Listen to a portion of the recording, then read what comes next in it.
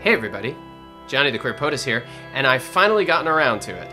I'm finally doing a video about our first president, George Washington. To be honest, I never really studied Washington that much, but recently I've been digging into his early years, and I've learned something pretty astounding about him. Did you know that George Washington once started a world war? That's right. In 1754, when George Washington was a colonel in the British Army, that's why I got this red coat, he was the chief player in an incident that caused the French and Indian War, which itself sparked a global conflict called the 7 Years' War. In this video, we'll separate fact from fiction, dig into the primary sources, and see if we can find an answer to the question, did George Washington really start a world war?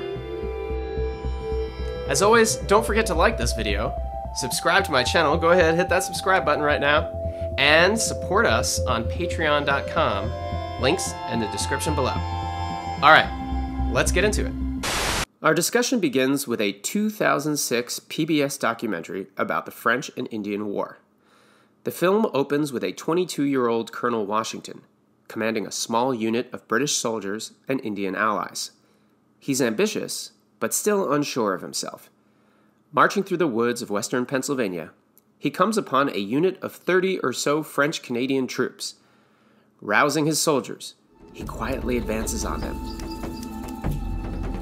Then, Washington steps on a twig, the French grab their guns, and the game is on. Fire! The battle lasts only a few minutes, and the French quickly surrender. But it's what happens next that shocks the young colonel. As the wounded writhe in pain, a French civilian informs Washington that one of the wounded men is actually an envoy on a peaceful mission. While the French brandish papers proving their story, Washington's Indian ally, a Senecan chief named Tanacharisson, known as the Half-King, hatchets the envoy to death. Washington stands by helplessly as the Indians murder the remaining wounded and take their scalps. Washington realizes he's been used by Tanacharisson, but it's already too late. The damage has been done. The cycle of retaliation spreads. Soon, fighting breaks out all across the continent. What history remembers as the French and Indian War lasts 5 years, but it will only be one theater in a much larger war. France and Britain sink so much money and manpower into the conflict that they begin to fight each other back home in Europe. And later, they duke it out in the colonies, in India and Indonesia, and all over the world. The war becomes known as the 7 Years' War. And according to this documentary, it all happens because of the actions of an inexperienced colonel named George Washington. Oh my God! Great job. Documentaries are not always the best place to get your information. Artistic license often gets in the way of historical fact. So in this next section of the video, I'm going to take a look at what actually happened based on a collection of sources which I have left for you in the description below. At the time of this story, George Washington was only 21 years old. He'd just scored an appointment as a district adjutant in the Virginia militia with the rank of major. Major Washington joined the British Army at a critical moment in the history of North America. It was 1753, and tensions between the French and British were rapidly growing. Both empires controlled sizable areas of land on the continent, the British colonies hugging the Atlantic shore, the French in Canada and west along the Mississippi. Both traded and concluded treaties with Indian groups. The Indians relied on the plentiful trade provided by European settlers and would regularly take sides in the conflicts between the French and the British. Confederacies like the Iroquois and Huron, for example, allied with the French to help them dominate their own enemies, such as the Seneca and the Shawnee. The Seneca allied with the British in order to fight back against the Iroquois and Huron. What set the stage for the events covered in this video was a dramatic increase in French settlement of the Ohio Valley, western Pennsylvania, and western New York. Where exactly was the boundary between British and French territory? That question was becoming ever more pressing. The British king, King George II, tried to stem the tide of incoming French by allocating a sizable grant for rapid settlement of the region. Washington's half-brother Lawrence was among those who lobbied for the construction of a fort and trading post in western Pennsylvania, and before long, a site known as the Forks of the Ohio was chosen, now modern-day Pittsburgh. As the meeting place of three rivers, it was a perfect spot to build a hub for interstate travel and commerce. British soldiers moved quickly to secure permission to use the land from their Indian allies. A Seneca chief named Tanacharison, also known as the Half-King, concluded a treaty with the British, assuring them the land was his to give away. But the French had Indian allies of their own, who weren't going to let the Seneca decide the fate of the Forks. Time was of the essence, and the British moved fast to settle the land before the French challenged their claim. In the late fall of 1753, Virginia Governor Robert Dinwiddie called on Major Washington to march up to the Forks, pick out the best spot to build a fort, then march further north to Fort Le Boeuf and issue an ultimatum to the French: vacate all British territory or face military action.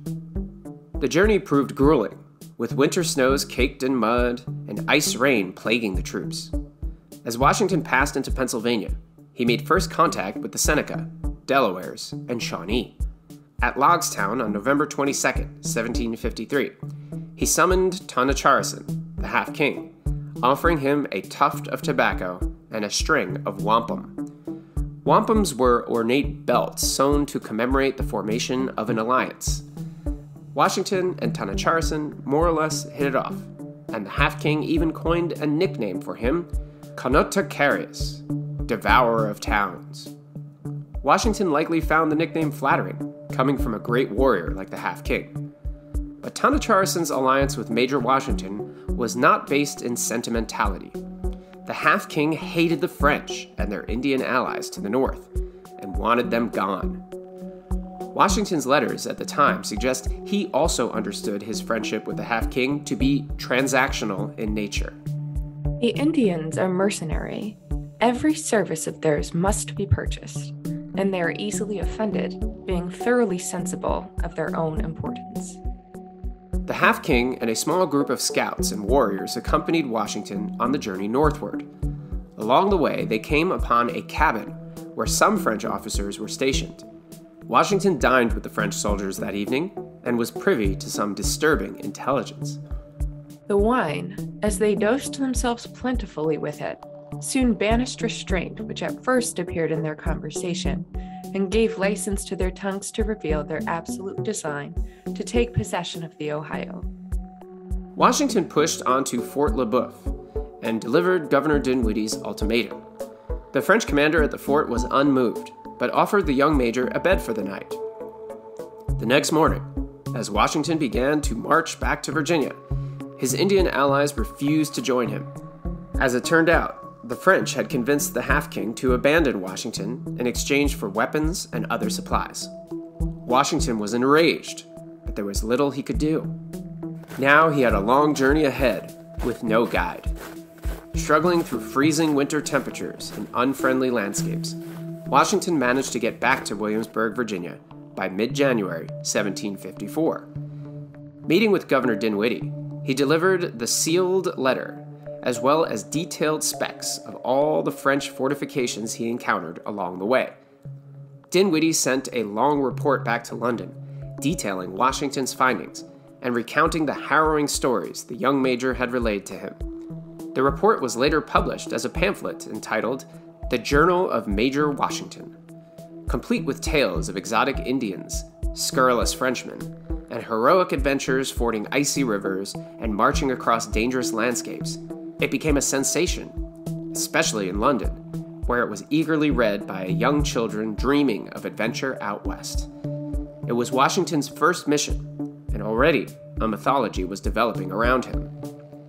The expedition would also give Washington his first taste of what he would come to hate most about serving the British: the meager pay.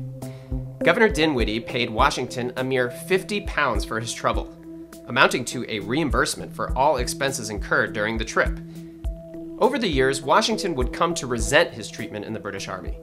and after the French and Indian War, he quit the military altogether and went back home to manage his slave plantations full-time. This made him a free agent in 1775 when the Continental Congress called him up to lead the Revolutionary Army against the British. But that was still decades into the future.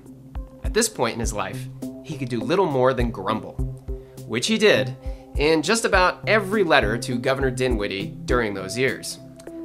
On the bright side, Washington's reputation as a soldier was growing, and Governor Dinwiddie soon dispatched him on another mission.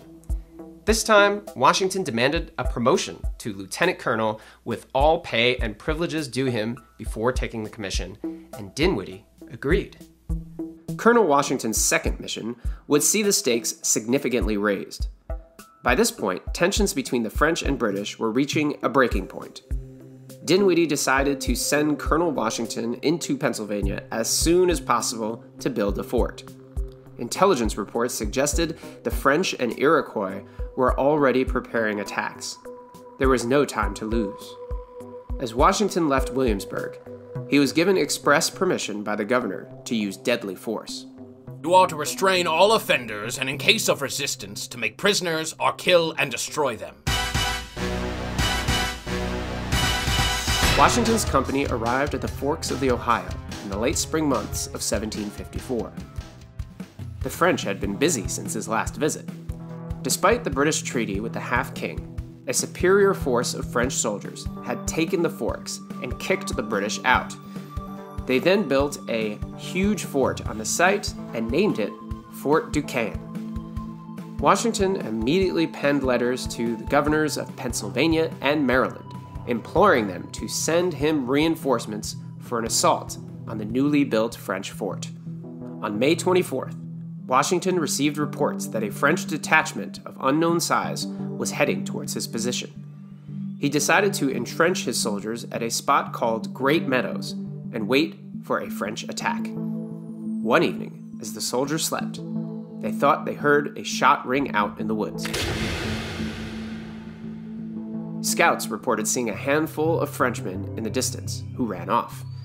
Washington set out with a party of about 70 soldiers to investigate. They marched for miles into the woods until they came upon an encampment of about 35 French Canadians. Washington's letter to Governor Dinwiddie of the following day describes what happened next. When we came to the Half-King, I counseled with him and got his assent to go hand in hand and strike the French. I thereupon, in conjunction with the Half-King and Monocatucha, formed a disposition to attack them on all sides, which we accordingly did, and after an engagement of about 15 minutes, we killed 10, wounded 1, and took 21 prisoners. Amongst those that were killed was Monsieur de Jumonville, the commander. This is the same Monsieur de Jumonville who would turn out to be the French envoy carrying a message to the Virginian governor. According to PBS, the death of this man at the hands of the Half-King is the final straw for France. In light of this fact, PBS proposes that the entire incident was part of an elaborate plan set in motion by the Half-King to force the British into war with France. If the Half-King orchestrates a confrontation between the British and the French, it will strengthen his own hand in the region. Washington's skirmish alone probably would not have triggered a larger war, but the cold-blooded murder of their wounded officer, the French couldn't possibly let that go without a response. What's weird about this explanation is that it all hinges on the Half-King slaying the envoy, but nothing in any of Washington's accounts mention anything about who killed Jumonville. One of Washington's later accounts does describe Indians walking through the camp, killing and scalping the wounded. But this behavior was typical of Indian warfare, and we don't know whether Jumonville was specifically killed by one of the Indians in this manner. It's true that the Half-King was willing to provoke a confrontation between the British and the French, but it's not clear that he or anyone at Jumonville Glen understood that this one incident could be the spark that lit the continent on fire. The idea that it was a thoroughly planned conspiracy sounds a little far-fetched to me. So where did this story that the Half-King killed the envoy come from? To be honest, I had a lot of trouble finding the answer. I first turned to Ron Chernow, the guy who wrote Hamilton. Alexander Hamilton. The book. In his biography of Washington, he says, according to one account, as Jumonville read his message, the half-king stepped forward, split open his head with a hatchet, then dipped his hands into the skull, rinsed with the victim's brains, and scalped him. According to what account exactly? Chernow lists the source as a 4-volume George Washington biography written in the 1960s. 21st century authors citing 20th century authors about an 18th century event. Well, I couldn't find the book on the free library, but I found a similar book by the same author called George Washington, The Forge of Experience. I didn't find anything like what Chernow had printed, but I did come across this interesting tidbit. After the battle, the half-king and his braves demanded, with explosive gutturals and with imperious motions of hands already dangling bloody scalps, that the Frenchmen be given up to them. As for the enemy officers who were still upright, they were orating in what sounded most strangely like indignation. One produced a pouch, perhaps by darting over to a corpse and pulling it from among the bloody clothes, took out some papers and waved them in Washington's face. Soon, a minimum of 3 interpreters were shouting at Washington. When the confusion had died down a little, Washington discovered 10 Frenchmen, including the commander, Joseph Coulon Sieur de Jumonville, had been killed, and that he had 22 prisoners. It also became clear that he was being accused of murdering ambassadors. So Flexner paints for us a very confusing scene, one where the timing of events isn't perfectly clear. The half-king's warriors scalping the wounded, papers being shoved in Washington's face. The best this author can say is that when the confusion died down, Jumonville lay dead. And what source is he using in his account? Why, another book he wrote, of course. Just so happens to be the same book Chernow was referencing. We're going in circles. And this is a great time to remind you all to become a supporter of this channel on patreon.com so I can afford to procure texts like these and give you better answers than I'm able to give you in this video. Well, since we've backed into a corner, let's just try a basic internet search, though the sourcing is almost always totally dubious. Here's what the National Park Service has to say on the incident. Reports from both sides agree on how Jumonville died. Jumonville was wounded during the skirmish. Then, when the fighting ceased, one of Washington's allies, the Seneca leader named the Half-King, killed the French ensign with a tomahawk to the skull. The sources provided at the bottom look rather scattershot. An encyclopedia here, some other person's book there. Where did they get the primary sources behind these claims? Smithsonian.com put a bit more work into their article on the subject.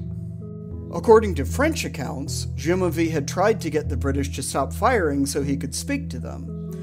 One report even claimed that Jumonville had been shot through the head while one of his fellow soldiers was in the process of reading a message to the British. The French portrayed Washington's ambush as the brutal murder of a diplomatic official. Some sources, including a British newspaper, reported that Tenagreason himself had killed Jumonville. One telling of that story by a British deserter added an especially brutal twist. As Jumonville lay wounded after the battle, Tenagreason approached him and remarked, "Tu n'es pas encore mort, mon père." You are not yet dead, my father. Tu n'es pas encore mort, mon père. What Smithsonian.com identifies as an exaggerated report from a British newspaper, PBS portrays as fact. The sources PBS uses were the vestiges of a propaganda war between the British and the French. One where the French were eager to portray George Washington as a butcher of innocent men, and the British were eager to blame the whole thing on the savagery of Indians. It doesn't mean that all of these accounts are bogus. It just means that one account should not be automatically presented as fact. End of story. One possible early source of the version where it's all the Half-King's fault comes from Governor Dinwiddie. In his report to the British royal government about the incident, he writes, "The little skirmish was by the Half-King and the Indians. We were auxiliaries to them, as my order to the commander of our forces was to be on the defensive." But wait, didn't Governor Dinwiddie authorize Washington to use deadly force before setting off on the expedition? You are to restrain all offenders and in case of resistance to make prisoners or kill and destroy them. Was Dinwiddie just trying to cover his protege's ass? Unfortunately, I don't know the answer to that question. But we do know that days before the incident, Washington was eager to go into battle with the French. Writing to Maryland Governor Horatio Sharp, Washington expressed hopes that escalating tensions between the French and British would rouse the heroic spirit of every freeborn Englishman to assert the rights and privileges of our king and wrest from the invasions of the usurping enemy our Majesty's property, his dignity, and lands. In the end, I wasn't able to fully piece together what exactly happened that day. Not one source, whether biography, letters, or accounts from those involved, or even various internet publications, seemed to completely agree with one another. Personally, I found the version written in the book Blooding at Great Meadow by Alan Axelrod to be the most reasonable. Alan Axelrod argues that Washington's Indian allies began the customary executions of wounded Frenchmen during the course of battle and continued for some while after the battle ended. Whether Jumonville was killed by a bullet from a British gun or an Indian's hatchet is not known. The Half-King had been beating the war drum against the French for a long time and had plenty of reason to try and trick Washington into causing a war. But Washington was just as war-hungry as the Half-King. Axelrod describes the relationship between the Half-King and Washington in a very interesting way. In short, the two allies simultaneously overestimated and underestimated one another. Washington assumed he held the Half-King in the palm of his hand, that he fully understood the Indians' motives, and not least of all, that the Half-King could muster the substantial Indian force Virginia and the Ohio Company needed to evict 1,000 Frenchmen from their land. For his part, the Half-King assumed he could use the callow commander as a means of raising and manipulating the large English force he needed to evict the French. Neither man fully understood the other, and both hoped to gain more than either had to offer. So the idea that the Half-King dramatically assassinated the French envoy as a helpless George Washington stood by shivering from fear seems more like a product of creative writing than of history. Besides, Washington's letters immediately following the battle testify to a man who is far from traumatized by what he witnessed at the battle. I can with truth assure you, I heard bullets whistle, and believe me, there was something charming in the sound. Why then did PBS film the story in such a misleading way? Well, there could be a few reasons. The demands of production caused the filmmakers to take shortcuts. They thought this version was maybe more exciting. Or maybe they just didn't care and they were trying to get the thing done on time. I don't really know, but I do think that there was at least one other motive. I think that they wanted to make George Washington look bad. Here's one of the first scenes from the film. The French and Indian War made him the leader he was. But the day it all began, there was nothing heroic about the father of his country. Why does PBS want to make George Washington look bad? Well, it's always more exciting to watch a documentary about a flawed hero than a perfect one. Maybe the filmmakers were trying to keep up with the trend in recent years of looking critically at the founders of this country. Personally, I totally support this trend. I think it's incredibly necessary to look back and criticize the figures of the past. But sometimes in our eagerness to reveal some spicy bombshell, we're willing to use whatever sources fit our narrative rather than follow the evidence wherever it may lead. Had PBS taken this route in its documentary, they would have had to concede that the detail about the Half-King killing the envoy is dubiously sourced at best. But they needed to make Washington look like he was double-crossed, and frankly, I feel like they actually ended up playing into an anti-Indian stereotype. Unfortunately, my research turned up resources exclusively from the British and the French, so I'm not really in a position to tell you the story from Tanacharison's point of view. But next time PBS wants to make George Washington look bad, they can just film a documentary about how he treated his slaves. We also know that Washington did use several types of punishments on enslaved people, including physical punishments like whipping. Another type of punishment that Washington used was sale to another plantation. And he also used sale as a threat to others whose behavior he didn't like. And there are plenty of other controversies involving George Washington, from his ruthless pursuit of an escaped slave named Ona Judge, to his massive anti-Indian campaign of 1779 that resulted in the destruction of over 40 Iroquois villages. Remember, the Half-King's nickname for George Washington was Konotokarias, destroyer of towns. But as for the tale of Jumonville Glen, it turns out to be less of a gotcha than PBS leads you to believe. In fact, the more I read about the story, the more I was kind of impressed with what George Washington was able to accomplish at such a young age. If he can be criticized for anything here, it's that he probably attacked the French a little too early in the game.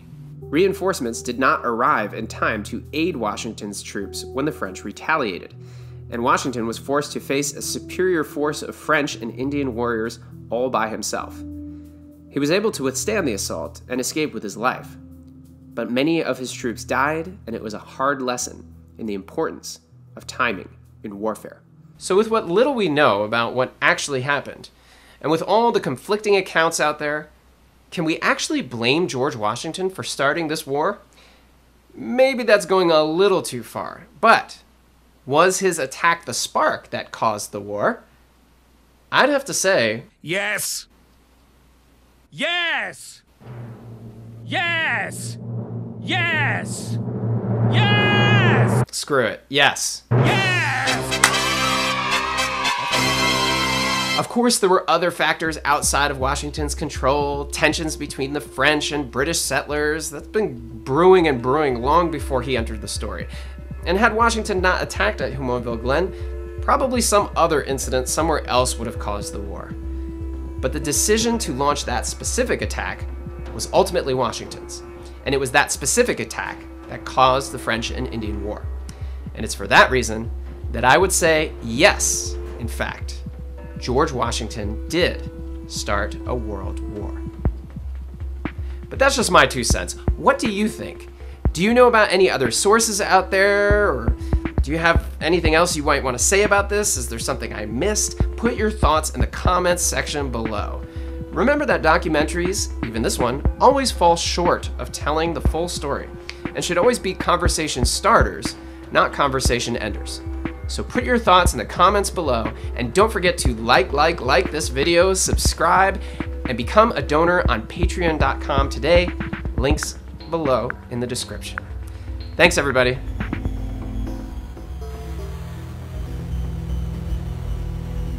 The story of Jumonville Glen continued to appear throughout George Washington's life, often as a weapon in the hands of his critics, including during his presidency. We're used to thinking of President Washington as a universally revered figure, but in fact, by the time he became president, he had amassed no short list of enemies. One of them was Benjamin Franklin Bach, the grandson of Benjamin Franklin. Bach was editor-in-chief of an anti-Washington newspaper which regularly denounced America's first president as a dotard and a wannabe king. When Washington suddenly announced his retirement from politics in 1796, the smears about his kingly ambitions fell flat. So, in the final months of his administration, Bach's journal torpedoed the outgoing president's legacy, dredging up every one of his past controversies. Unsurprisingly, the incident at Jumonville Glen came up. Bach's version of the story portrayed innocent Frenchmen desperately waving a flag of truce as the bloodthirsty Washington pounced on them, then cruelly and deliberately executed the French envoy after he'd surrendered. It had all the drama of the PBS documentary, only this time, the Half-King was not the aggressor. Washington was. I wonder what PBS's documentary would have looked like had they used Benjamin Franklin Bach as their primary source. Always remember to check your sources, folks. Otherwise, you may end up just perpetuating some age-old drama that has little to do with real history.